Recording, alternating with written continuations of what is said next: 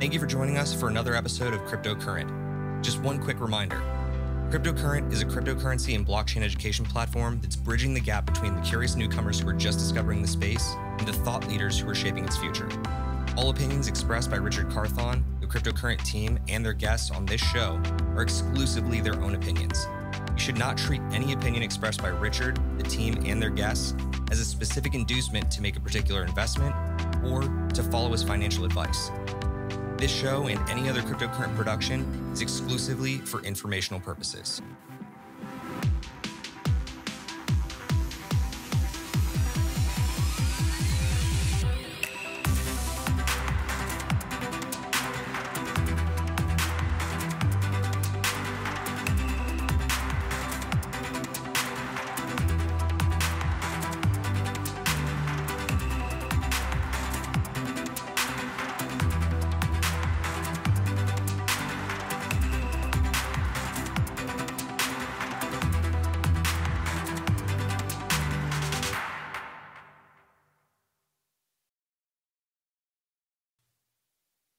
Hello, everyone. Welcome to another episode of Cryptocurrent. Your host here, Richard Carthon. And today I have a special guest with me. You might have heard his voice once or twice, and you've come to grow and love him.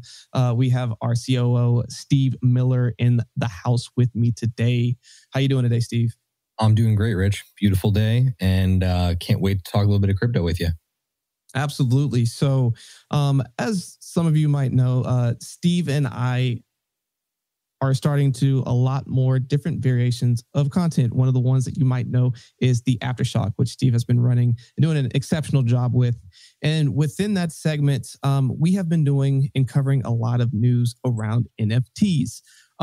Something that y'all also might not know is that Steve and I actually run an NFT company where we do investing in NFT projects. So we are constantly looking at the NFT market. We are constantly finding alpha, and we are constantly finding ways to get involved in various things. So we want to, of course, as we are educating you on all things crypto, to also be able to educate you even more so in the world of NFTs.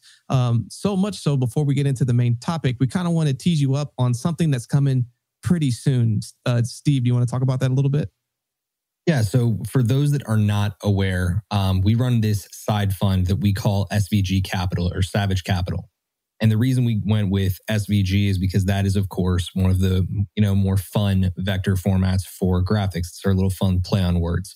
And within that, we've decided that we're going to start spinning out some additional content for you that's going to be specific around NFT alpha. So that is our little thing that we're rolling forward with. But I think today, Rich, the big topic that we want to get into is a lot more important than this little spin-off show that we're going to be doing in the future for our fans. But again, we hope that you'll look forward to that and let us know what you think in the comments on this video on YouTube, or let us know in a review if you can take the time to do that for us over on Apple Podcasts or Spotify to let us know that you're looking forward to that show. But the big topic today is going to be Coinbase, right? Absolutely, man. So we have been waiting for this moment, and the moment is right around the corner. And that is when there would be a competitor in the market to OpenSea. So for those who are in the world of NFTs, you have probably experienced OpenSea at some point. And even if you are not, and you have looked at an NFT at some point, it's a good chance that you brought up that NFT onto OpenSea. Now, Coinbase, which is one of the biggest exchanges as it relates to all things cryptocurrency, is out to compete. And they just launched their Coinbase NFT platform. It is in beta. Now, this is huge news, especially around a ton of volume re-entering the space around this project called, what is that, Steve? Moonbirds? You want to talk about that for a second? I feel like on the Aftershock, if you decide you want to go back and play back the biggest, longest rant on Moonbirds ever, you can go and learn more about Moonbirds there. But I believe that the rollout of Coinbase NFT has been one of the more interesting but also funny things that's happened in the crypto landscape in recent memory. The big reason is that they never wanted to cement a roadmap, right? Like they never wanted to tell us when it was coming. And I find it super ironic because they launched the thing on 420, and that kind of just lines up with them not wanting to provide any concrete details. They wanted to be as chill as possible about it. Right. No, talk about good timing. Now, as we look into the world of NFTs and we look at the access that a lot of people who, one, when you think about people learning about cryptocurrency in the blockchain space, last year we saw this turning point where everyone in the world started paying way more attention to cryptocurrency because of NFTs, because of the Bored Ape yachts and everything else that was going on, where all these people were making a ton of money selling NFTs. And so people started to pay attention. So it's been roughly a year. So at the time of this recording, it is late April 2022. And a lot of this craze started happening about a year ago, around March, April of last year.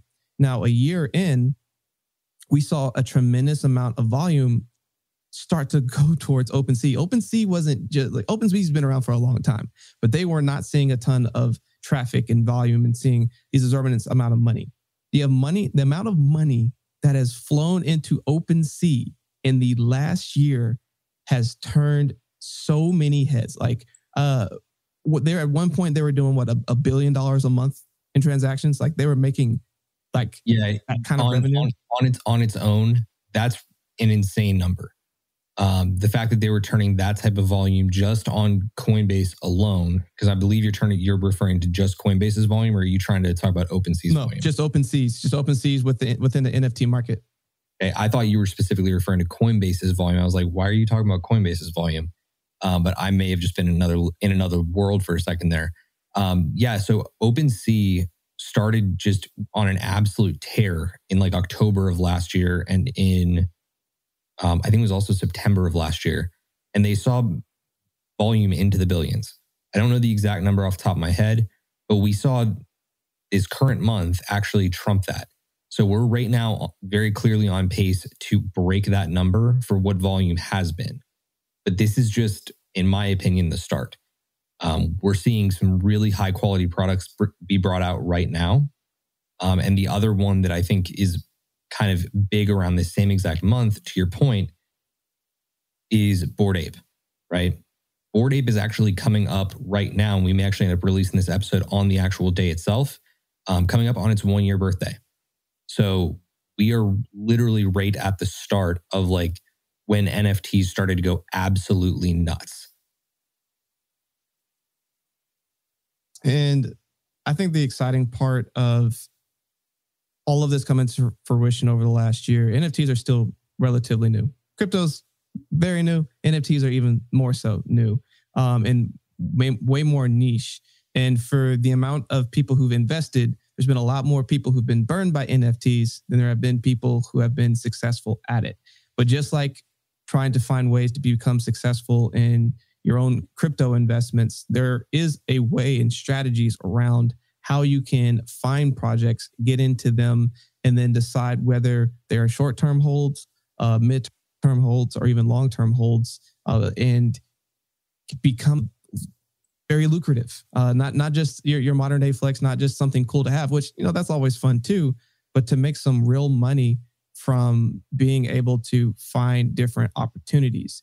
And that is a lot of part of what Steve and I are doing now is being able to find some of these opportunities and try to get them to them early. And we're learning a lot of lessons along the way. And we're going to start sharing a lot more of that with you as we do this. But again, the talking point today and the subject that I want to bring home for y'all is, and the question I'm going to pose to Steven is, with Coinbase NFT beta coming out, what does this mean for the market? And what does this mean for most people who are trying to enter into the crypto NFT space? What is this going to do? So it's a really great question. I think that right now, with what your original question was about OpenSea's volume, it goes to say that and this is kind of why my brain was tuned a little bit differently when I was answering that last question. It's because there's a lot of conclusions you can draw very clearly from the type of volume that you see on a platform like Coinbase that's regularly onboarding customers and the first point of entry for a lot of people who want to come into crypto and invest. OpenSea, having been the go-to for NFTs, there's a lot of steps to get there, right? You got to do a lot. You got to onboard your money into Coinbase. You have to Make sure that you purchase ETH with it. You have to then set up a MetaMask. Then you have to send, for the very first time out of Coinbase, your own ETH into that MetaMask. And then you have to connect the MetaMask to OpenSea. It's a process. So to me, Coinbase NFT has the opportunity to start taking away a massive chunk of OpenSea's volume immediately and then kind of multiply on it exponentially, right? We could theoretically start seeing the NFT market become what is that? It would be an 8-figure monthly volume play just across all the exchanges, just because Coinbase NFT is coming on platform. So there's a lot of opportunity, but I think at large, what it means for the entire NFT and Web3 space is exposure to NFTs and next level content and access passes and all the things that we've come to see in the NFT space. It's going to be a lot more prevalent and it's going to be a lot more competitive in terms of pricing, but it's going to be brought to so many more people. So many more people have access. So quickly, and to add on to that, when you talk about an easy onboarding and all the steps that Steven just said, right? You have to create a Coinbase account, buy ETH, send ETH to MetaMask, go to OpenSea, buy a thing, do all this stuff. So it takes a little bit of, you got to be a little intuitive to do it. Now you're telling me I go on this platform, Coinbase, I flip over to the NFT tab, I find an NFT that I want, and then I can buy it with my credit card, or I can buy it with my debit card or my bank account, whatever it is. And then it then sits on Coinbase as well. Like, you talk about how much easier of access and use and exposure this is going to bring to people who want to get involved and want to be able to potentially do it themselves. And now they can. This is giving that ability. This is making it an option and making it viable, which is really cool. But to pose it another way, to go a little bit deeper into this, Steve, the reason why I think it might not just overtake it as quickly as possible is because you might not initially get everyone. So right now, one of the things within NFT space is taxes and the gains that you potentially make, or even the losses. Like, how do you even document all of this to be able to effectively do it? Now, going through OpenSea, it's a little bit harder to go from ETH to NFT back to ETH, send it back and all that, and then try to like rectify it or reconcile or whatever. However, on Coinbase, that will be very easy because you can follow the money the entire time. I think that is going to, for your undoxed and people who are trying to fly under the radar of being in the NFT space, that might keep some people weary from wanting to go in that direction, which would still be an appealing way for people via OpenSea to go that route. But for the greater like good of, I don't want to say the greater good, but like for the mass adoption and mass amount of people that are just trying to enter the space for the first time, I don't see that as an issue at all. I don't think they're going to know any better or care for that matter. But it does bring up an easier way now that if the IRS or whomever entity wants us to be like, hey, we saw you bought this NFT for this price. We see you sold it for this. We're going to call this capital gains on you. We need you to report this. It's going to make that a lot easier. I would agree. I think that the one thing that really stands out to me is when we talk about these new users and the people that are coming into Web3 right now, the very first time, I think they're amongst a group of individuals that does not care about their privacy. Because the vast majority of the people that really, really care about KYC, that don't want it, they're already here. Yep. They've been here. They're the crypto OGs. They've been around forever. And they're not going anywhere. They're staying in this world. But for those people coming in, they're very used to it. They've been investing with Fidelity and Merrill Lynch and Goldman Sachs for years. So they're well aware of the fact that their stuff is on the government's books to begin with. But what I think is a lot more significant right now is the fact that you look at to put this into context for you, Coinbase NFT as a platform immediately opens the door to, I'm not kidding on this, I looked it up, it's an accurate number as of this past year, 11.4 million monthly users. Okay? Yep. What is the current number for OpenSea's active monthly users? Take a guess. I'm going on a guess and put like 200,000. 500,000. And that was the average for last year. So to me, the insane amount of upside in the amount of capital that then becomes available to the NFT market, but also seems a lot more friendly to invest in than that of DeFi or into other currencies. Like, pick your favorite token, right? There is personality, there is spirit to the NFT landscape and the metaverse that you don't get out of just buying an ERC20 token or buying Cardano or buying Solana. You can get a lot more out of that experience, and they're really making sure that they deliver on that through Coinbase NFT. Coinbase NFT, if you go onto the platform and you just play around with it, it's really clear that they're really not even focused at this point on providing an exchange or a transaction set where you can go and buy NFTs. They're way more concerned about providing a social experience. So they want it to become the official social trading platform of the NFT world and of the metaverse. I think that's really interesting. It is. And just on that alone, right? When you're going from 500,000 monthly to 11.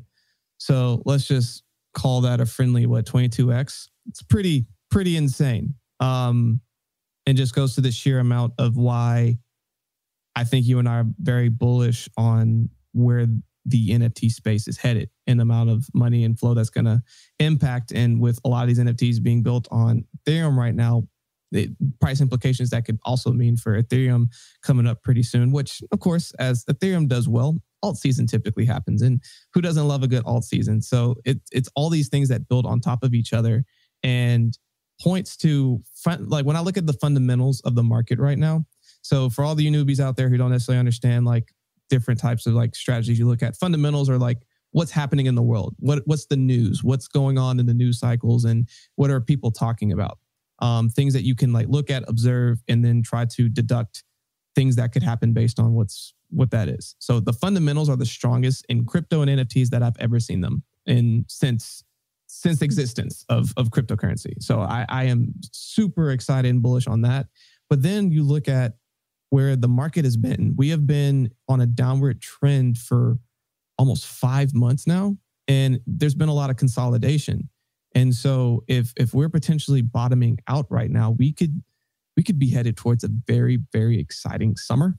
And another great time for all those who are listening. If you are already in crypto and you're learning your stuff, great. And if you've always been interested and curious about NFTs, now could be a really good time to start to research that a little bit more and get involved and try to get into some of these projects early, because there are going to be some absolute gems a year from now you wish you got into. Prime example, a year ago, you could have got into Bored Ape Yacht Club for a couple of ETH. And now the floor is 100 ETH. Above. And you would have, above 100 ETH. You would have got airdropped a mutant ape, which is, I think the floor on that is what? 30 ETH. So, just another quick $100,000. And then you got airdropped ApeCoin, which I think at the time when it dropped, and if you held on to it, probably would have been an additional 20K. So yes, those were the residual income and the passive income that comes from holding a really good NFT project. They are kind of outperforming some of these regular crypto projects. When you look at the build-up application over the course of a year, if you get into the right projects. So the whole point of this is that NFTs are a really awesome, amazing investment opportunity, but you can get burned. Just like in regular crypto, you have to know what you're looking for. You have to know how to research. You have to know how to get involved early. And what's great is that Steve and I plan on helping you do that. Yeah, the very last thing that we want to do is see you jump into a world like NFTs or the metaverse and get kicked. Because the truth is that it takes a lot of failure in type of space in order to start to understand it. Even those that understand it, you still take a number of L's. Okay. It's really like very simple to understand. But when I look at this world versus the standard ERC20 world, I see it as the big differentiating factor being culture. This is modern culture that these specific properties are influencing and also coming from. Tokens, ERC20s, like your super farms, your engine coins, all of that stuff, even, ecosystem tokens like Mana for Decentraland, all of those tokens, they're financial instruments. They're used to support the economies within those ecosystems. An NFT has the potential to be IP. It has the potential to be an access token to get you into an event like VCon that's coming up. There's so much that can be done with NFTs that we're just scratching the surface of it. But what you were saying about the expansion of it and how it can amount to so much more, we're also just starting to see the actual significance of that. I can immediately spin up 2 other things that came off of Bored Ape that you didn't mention that was additional added value in Kennel Club. And then also now access to Bored Ape Land in Other Side, which is coming up this week. Yep. And exclusive parties. They had an exclusive party in New York where if you owned one, you literally could go on a yacht party for free. Yep. They have their entire event week coming up in June again, right before NFT NYC. So that's just the Bored Ape ecosystem. Looking for projects that do that sort of thing, that's good meta to be following. You want to be looking for projects that are consistently giving back more value to their ecosystem. If you're investing in a project and you don't see that, and you just see baseless claim or just a roadmap that they're not delivering on, that's not a project you want to be in. I see another big project, again, give the Moonbirds example, right? Proof, which was a pass initially, has been adding value back to their user base by delivering on new products. So that initial launch was only made available to 1,000 users. Okay, so to buy a Proof pass was a Dutch auction, went down to 1 ETH. So you had a bunch of people, 1,000 plus, sorry, not 1,000 plus, 1,000 to 750 people, because some of them could have bought more than one, right? Buying these Proof passes. Before the Moonbirds launch, it got up to 90 ETH per pass, okay?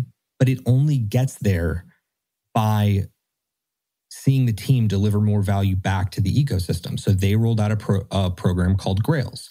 And Grails basically was a platform where those Proof pass holders could get access to exclusive art drops that were essentially brought in by partner artists that the people behind Proof partnered with. So, for example, some of the biggest names in generative art were featured on Grails.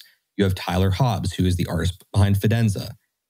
You have Dimitri, I always blow this guy's last name, the artist behind Ringers. Okay, massive names coming in to do exclusive art drops. So all those people are starting to gain more value back by owning a Proof pass. So that in and of itself is utility. If you can find projects that are adding utility or adding value or continuing to give back and reinvest in a community, those are the projects that are going to last. Those are the products that are going to be actually expanding in value upwards and have a higher upside long term. That's what I will look out for, along with some other little bits and pieces that we'll get into more in that new show, of course. So I know we've been teasing this up, and I know we've covered a lot of different things within as it relates to NFTs. We're going to keep this one shorter and sweet. But the point being is that the NFT space is absolutely a space that if you are in the crypto blockchain ecosystem, it's something worth paying attention to. And it's something worth educating yourself in right now. It's super early. There is a lot of opportunity of growth and other things that you can get involved in. And people are going to want to learn more about this, and they're going to look for thought leaders in this. And if you can learn how to be able to speak to these things, find these products, get in early, etc., it's just going to allow you to have more opportunities in this particular landscape, because man, there's not a lot of what you would quote unquote call an NFT guru or expert or whatever. There's in being able to have an eye for this and be able to understand community and everything else. There's just so much upside to it, and all it takes is time, effort, and energy. It takes time, effort, energy. Yes, some money to be able to get into some of these projects, but you use some of that initial investment, get a couple good wins, and then you can keep leveling up on top of it. But just to get started, most of it is time, effort, energy. So spend a little bit of that. If you're looking to spend some of that energy, time, and effort, to learn a little bit more, keep on checking out our content and be on the lookout for the new content we're going to be dropping soon, NFT specific as well. Steve, thank you for joining. Any final words that you have for these amazing people listening today? Only other final word that I've got for you is if you want more live content from us in terms of NFT and metaverse related content where we have conversations about what's going on in this space live, we do a Twitter space every single Thursday through the Cryptocurrent Twitter account that we would love it if you would come out and join us for. It's called Non-Fungible Thursdays. It's always at 7 p.m. Eastern time. And I host that with our good friend Rico, or Ricochet. He's a rapper in the space that loves to talk about the news and what's going on. And he's all about the alpha himself. So come on over there, join us for those conversations. But otherwise, look forward to these alpha shows coming up, as well as a whole bunch more great interviews and content from us here at Cryptocurrent. Excellent. Well, you heard it from Steve. Make sure you go check us out there. A lot of other amazing things on the way. Be on the lookout for them. And of course, for everyone listening, stay cryptocurrent.